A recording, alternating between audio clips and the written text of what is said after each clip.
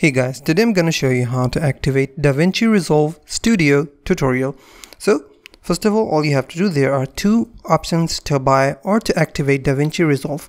The first option is you can go to Amazon or you can go to any authorized seller of DaVinci and you can buy a DaVinci Resolve activation code card. You can buy it from Amazon, you can buy it from any authorized seller. So once you've bought the card, then all you have to do is open the DaVinci Resolve software on your computer and you have to enter the activation code that is mentioned in your DaVinci Resolve card. But if you are not into this method, you can also try another method. For example, you can go to the DaVinci Resolve or Blackmagic Design website, and from here you can buy DaVinci Resolve from their website.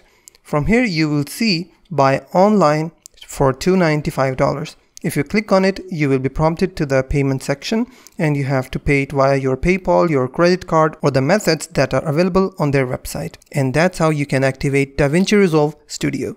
If you find this video helpful, please hit the like button and don't forget to subscribe.